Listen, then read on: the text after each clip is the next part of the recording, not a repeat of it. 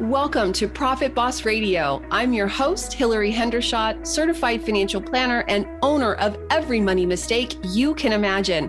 I now run a successful financial planning and wealth coaching firm. I'm here to share with you what I learned turning failure into financial freedom.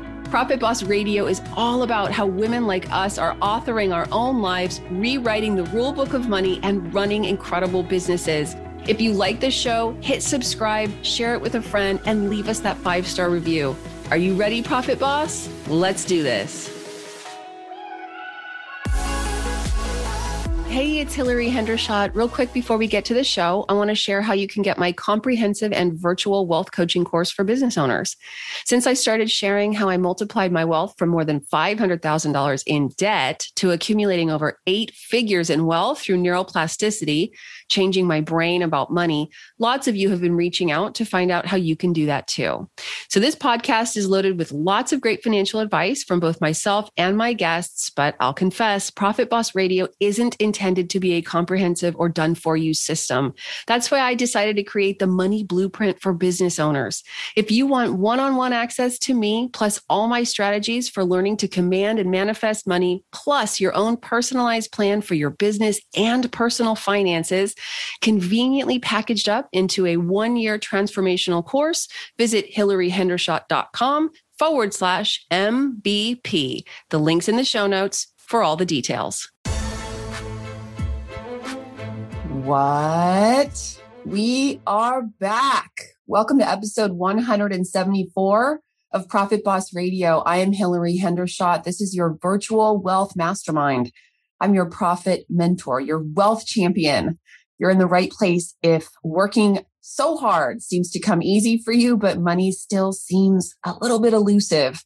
There are so many shows about business and marketing and all the freedoms that are supposed to come along with being your own boss. But this show, Profit Boss Radio, right here, I am showing you how to keep it for yourself.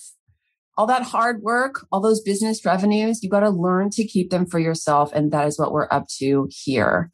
Wow, I can't believe we're back. I've been off the air for almost 6 months. It feels so good. I have missed you. And if you're listening to this, thank you for staying subscribed. I am so happy to be back. And of course, I'm going to share with you today why I've been off the air for 6 months. Frankly, because it's cheaper for you to learn from other people's lessons than to have to make them yourself. You know, it's no secret that I've made big mistakes and learned big lessons in my life. The origin story of this podcast is one of the bigger mistakes I made in my life, really the biggest lesson I had to learn. And that was the rules of money. I very nearly financially ruined myself. I mean, truly, I did financially ruin myself. I had 6 figures of debt. I had a leased BMW convertible that I had absolutely no ownership in. I had a mortgage where the principal balance went up every month. I was a financial train wreck, and I was a financial train wreck who graduated from college with a degree in economics with barely nearly a 4.0 GPA. No joke. Phi Beta Kappa, Honor Society, Silver Key, the whole thing. I got good jobs. I just refused to hold on to my money. Finally, I got so sick of having financial emergencies. I was like embarrassed and ashamed. And I was always asking for loans and paying credit card interest. And I really just decided to shed all of those habits and mindsets of the past. I pulled myself up by my bootstraps, got really committed to financial success. I worked my butt off to reverse my results. I paid off the debt. I really became a connoisseur of profit. I worked hard to build my business, and here we are. I am now financially independent, which means I work because I want to, not because I have to. All that is to say that I deserve to be your wealth mentor. I decided along the way to give away what I learned, to systematize it, to make it learnable, downloadable, teachable, and I did that. So if money isn't intuitive for you, I got you. If the language of Wall Street isn't understandable to you, I get you. If the idea of investing for compound returns is intimidating to you, I hear you and I can help. These are the topics we cover on Profit Boss Radio. We're also going to be talking about profitable ways to run a business more and more on this show because it turns out I'm pretty good at that too. First, let me just say that it's been hard to be off the air for 6 months.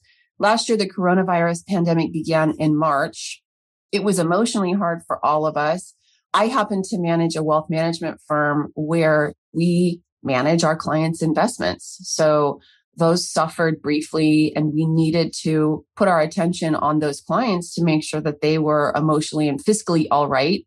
I'm proud to say that everyone has survived and thrived since then, that our client accounts have been up between 50 and 55% since then, pretty significantly. Since then, of course, in the US, it's been a time of particular negative energy for so many of us. It's been really hard. However, I really had something sort of brewing in my business that was bound to take me out regardless. And here's what it was. So first, I've been so blessed that many of you have hired us to work with you, whether that be as your comprehensive wealth management team or as your money coach in your business. And our loyalties are to you first, to our clients. And when the rubber meets the road, as business increases, so do the obligations on my time. And I just didn't hire team members in time to do both, to continue to prep and air podcast episodes and also service the high level of business we brought in. It's a good problem to have. It frankly became quite painful. My calendar started to look pretty consumed. And my calendar isn't a two-dimensional thing outside me that's not attached to me, and neither is yours. My calendar is how I use my time, which is my life. So there's almost no white space on my calendar. I'm sacrificing personal commitments and peace of mind. I'm starting to get pretty unhappy. I'm sacrificing time with my family for work. And I had brought in so much business that I did that for nearly a year. And I'm just being honest, I was pretty unhappy about that. I dropped the podcast for a while, frankly, because I had to, because it was the situation I created. And when I really looked, what's really going on, when I got miserable enough about it that I was willing to look honestly and insightfully, I had the experience that the world was doing it to me for a while. And that is really false thinking. And I've taught that on this show before, but even I am subject to it. So much of business ownership is personal growth, or business growth is personal growth. It's just interesting to me how you can teach something and know it at your current level, but that when the world or your business calls for you to expand into a new level, you can forget the same things that you taught. And so I looked really insightfully and honestly at the limiting beliefs that got me to where I was. And what I saw was I was attached to the money. I didn't want to spend money on staff.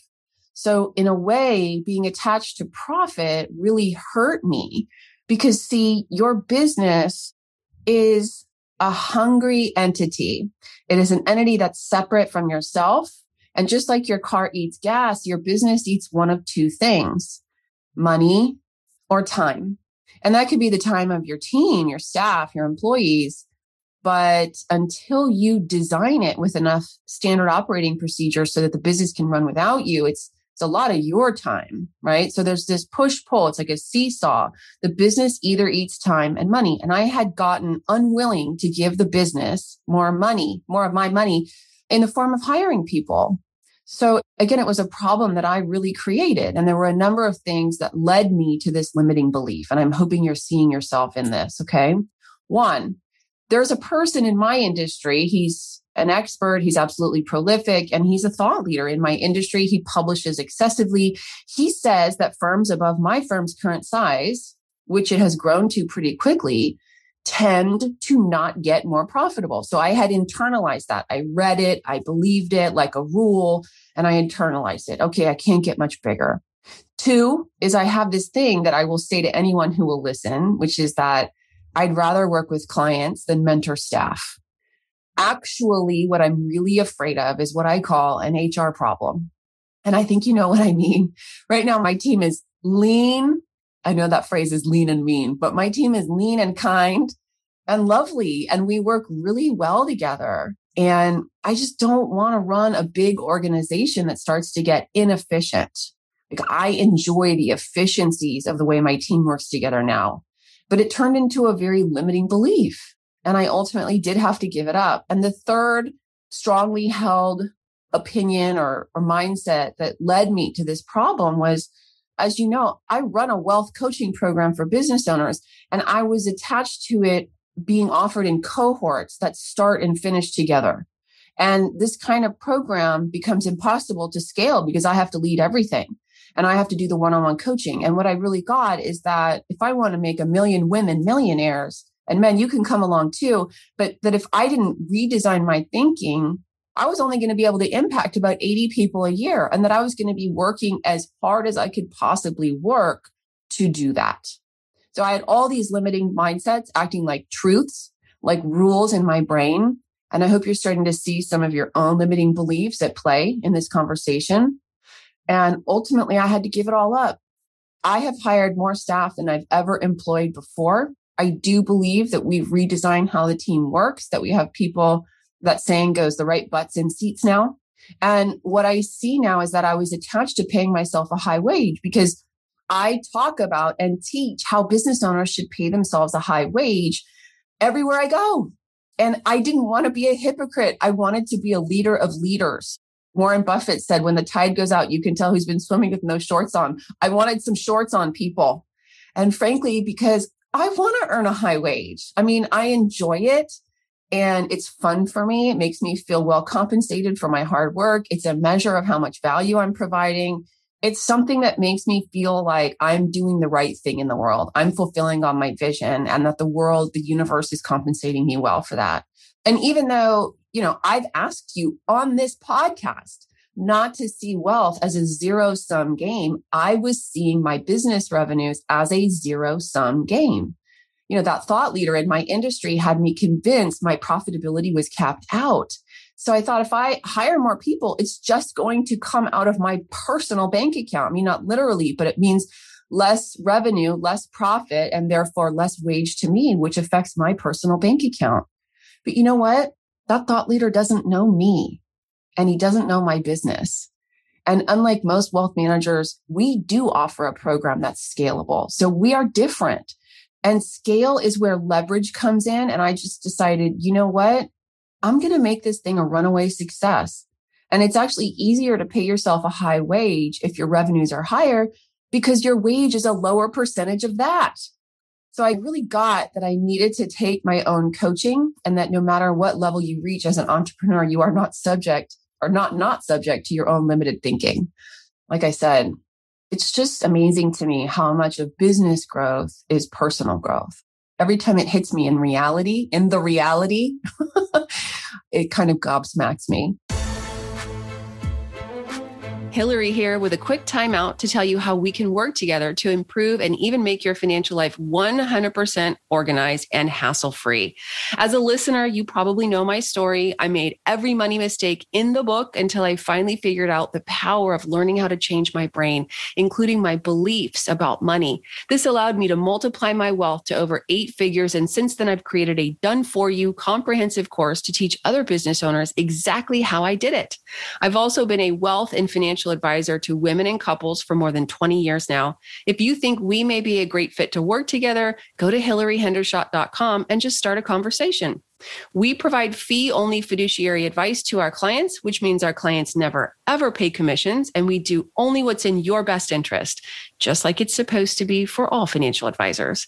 If you want to see how my team and I measure up as financial advisors, check out our Yelp reviews at hillaryhendershot.com/Yelp. All right, let's get back to the show. So let's review the 7 steps to wealth. And then I want to talk to you about something that's been in the news lately. So I have this 7-step money blueprint that I've been using and talking about on this show for the history of the show. And essentially what I did was after I transformed my own financial life, I looked back and I isolated the key beliefs, practices, and realities that had to be in place in my life. And of course, I was acting as a wealth manager, so I have insight into many people's financial lives. So I know what has to be in place in order for people's financial life to be thriving. And most people, all they talk about is one of these steps to wealth, which is number 4, earn. So I'm not giving up the farm here. We'll talk about all 7, but it's no surprise to me that if all you're talking about is earning money, that your financial life will probably still continue to be a mess, or it'll be hit and miss, or it'll be volatile because you're not managing everything you need to manage. So let's talk about the 7-step money blueprint. First is decide. This is your mindset. In all of the most significant aspects of your life, you have to decide to have that aspect work for you. The aspect of career is separate from money. They're interrelated. But of course, if you don't decide to have a successful, fulfilling career, you're not going to. You have to pursue that. You have to construct it. You have to design it. You have to have mentors, and you have to have tough conversations. You have to make phone calls you don't want to make, and you have to call people out on things you don't want to call them out on. And you have to brand yourself as someone in a member of that career. And these are all artifacts of the decision to have a successful career or having a successful marriage. You have to be willing to be loyal and humble yourself, and to be empathetic and compassionate when your ego doesn't want you to. These are all artifacts of the decision to have a happy marriage. So there are artifacts of the decision to have a lucrative, opulent financial life. And I can't name for you all the indicators of wanting to have a successful financial life, but are you willing to say, I'm committed to financial freedom? I'm going to do what it takes to get to financial independence. I'm earning $100,000 a year now. What is it going to take for me to earn 150? I'm earning $150,000 a year now. What is it going to take for me to earn 300? Those are the kinds of, what is it going to take? How do I need to design? What conversations do I need to have? That's the kind of conversation or activities that you would be engaging in if you have decided to be rich. You would be actively looking to bring in and hire and work with professional financial advisors, including tax and wealth management, investments, if those aren't the same person, but perhaps attorneys, whatever is the appropriate advisor. For you business owners, absolutely a good bookkeeper. These are things you don't scrimp on. You don't look to get discount financial advice if you've decided to be rich. Why? Because you're going to be rich. You need the best. Okay. So it's mindset. The first step is get your mindset right. Decide that in the area of money, you are pursuing financial freedom. The second is about your vocabulary. It is speak. What are you saying to yourself and other people about money? What are the things that you say on a daily basis? And frankly, until you've begun your wealth journey, which is intended where you will take on the intention to transform yourself, enlighten yourself in the area of money, most of us don't talk to anyone about money. You have some internal conversation about money. Occasionally you negotiate for price or wage in the area where you're earning. And maybe you talk to your partner, but for most people, we have contentious conversations with our romantic partner about money, right? So this area is the most broken for most people. What are you saying about money? And, I teach specific empowered things to start saying about money if you don't know where to start. We'll talk about that more in this season on Profit Boss Radio, but of course, there are past episodes you can go research. The third step in the 7-step money blueprint is plan. You need a plan for money. We need to know, how much are you spending to live a life that you love? What is your retirement or financial independence number that it's going to take for you to achieve that number? And then we need to reverse engineer your success through a consistent savings rate. Sounds boring, but it is absolutely effective. It is 100% effective if you do it right. Tightening the belt is never woo, she tightened her belt. She stopped spending money. I've never seen anyone celebrate that on Instagram. However, it is the way. The fourth step to wealth is earn. This is the one everyone likes to talk about. This is the one that's exciting. This is the one people feel raises the roof. This is the one that implicitly gives you freedom. However, if you earn it and spend it all, you've earned no freedom. So being a high earner is just one of the 7 steps to wealth. The 5th step is save.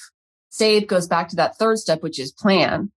I'm addicted to saving money. I love saving money. I have auto transfers to a lot of savings accounts happening at all times. I actually enjoy saving it more than I enjoy spending it, which is a complete reversal from the way that it was. In the past, I couldn't fathom saving money. I always told myself, I'll save it next year. I'll save it when I get a raise. I'll save it when I'm in my 30s. So saving money. And we have talked and will talk more about the technical ways that business owners need to save their money. There's specific accounts that you need to have at specific times. It's pretty complicated in the US. What kind of accounts you need to be saving in, whether that's a simple IRA, a SEP IRA, a solo 401k, or a traditional 401k. And at this point in my business, I have and offer a traditional 401k with matching to my employees, but it wasn't always that way. I've had versions of all of the accounts that I just mentioned to you, and those accounts were appropriate for my business at that time. So the point is to get the right account for you. The sixth step is invest. You absolutely must invest. I highly recommend low cost, passively constructed, index type mutual funds. A mutual fund is a collection of stocks, and it is just absolutely the best way to take your pro rata share of all the profits being earned by the highly competitive and ambitious CEOs of publicly traded companies around the world. I know the stock market can be a very intimidating conversation for people, but once you know how to play in the stock market, and I do relate to it like playing, and that's not to say I don't take it seriously because I follow very strict rules. I have an investment philosophy that's, I want to say, at play, that's running and working in my accounts, in my client accounts, and has been for years. But it does occur like a game for me in terms of it's just fun because I'm not intimidated by it anymore. And I can teach and share that with you too. The stock market is really the only way, one of the only ways on the planet to earn truly passive income. I don't know why more people don't talk about it that way. I guess it's not exciting if you didn't build it with your blood, sweat, and tears yourself. But, you know, it's a pretty great way to earn profits. It's one of the greatest generators of individual wealth in human history. Absolutely. More so than any of the other popular things you hear people talk about, which I do get into specifically on this show. And the seventh step of my 7-step money blueprint is protect. Once you've built it, you have to protect it. Like a castle, you would build a moat around it and pull up that drawbridge. Once it's yours, it's yours. Don't let it go into the world. Don't make mistakes. So this includes some behaviors like avoiding lawsuits, doing things to not piss people off in your business, right? Like taking the high road, not getting into contentious situations with people. Also having the right insurance, including insurance for your business, insurance for your personal life, and sufficient assurance. Again, this is something you don't scrimp on, but also don't do dumb stuff with your money. Once it's yours, take it off the table. Don't give other people access to it. We all have heard stories of someone who's built up a fortune and then lost it. I don't want that to be you. Okay, so those are the 7 steps to wealth. I want to talk with you about one last thing that's been on my mind. It's been in the news, and then we're going to wrap up today's episode. But I want to talk with you about the Forbes Billionaires list. So I don't know if it's just my demographic data on the socials, but man, have they been pushing these articles about the Forbes Billionaires list to me. And it's just like, I don't know. It's a little voyeuristic to me, but I want to point something out to you. So in no particular order, Kate Wang, who's the CEO of the Chinese vaping company called RLX, is a massive billionaire. Jeff Bezos, who recently announced the third quarter of this year, he'll step down as CEO of Amazon. It's big news that Kim Kardashian is now a billionaire. And Whitney Wolfe Herd, the founder of Bumble, is a billionaire. Altogether, Forbes is listing 2,755 billionaires.